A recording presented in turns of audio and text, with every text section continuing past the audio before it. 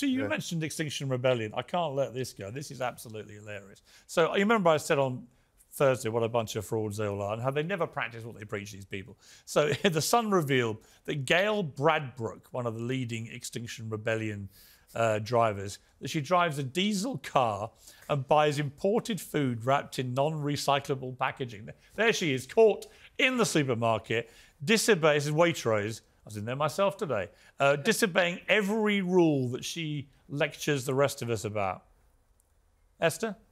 Well, it's to be expected. But this is the thing, though. Most Extinction Rebellion eco-activists tend to be actually from very privileged backgrounds. I mean, the guy that invaded that snooker tournament, yeah. he apparently grew up in a very lavish part of Cambridge and, you know, went to private school. It's not surprising. Kevin, that's how they have the time to some of the fruit she had was flown 17,500 miles before she got into a diesel car. I can't.